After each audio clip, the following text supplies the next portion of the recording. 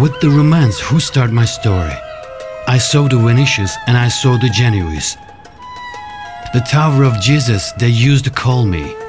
The Galata Tower today everyone calls me.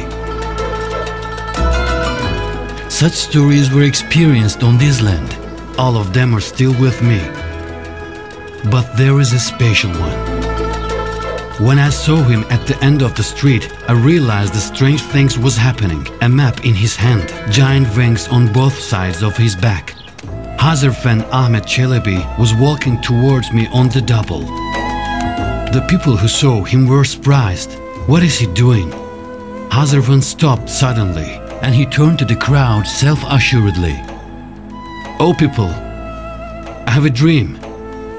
I'm going to the top of Galata Tower and I will fly like birds over the Bosphorus. The words of HEZARFEN spread in Istanbul streets instantly, and all Istanbul lined up to the shores of the Bosphorus in curiosity.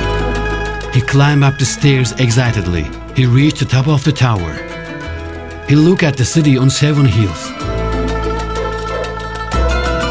Then he spread his wings and left himself in the arms of the lotus blowing for days.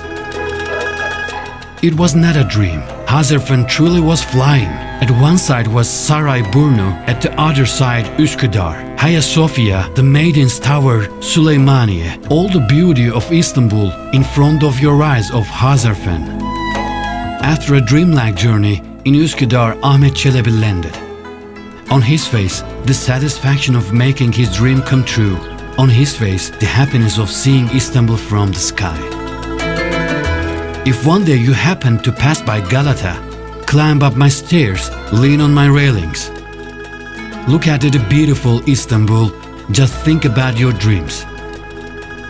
Who knows, maybe HEZARFEN is riding through the Bosphorus skies, still flapping his wings with the seagulls.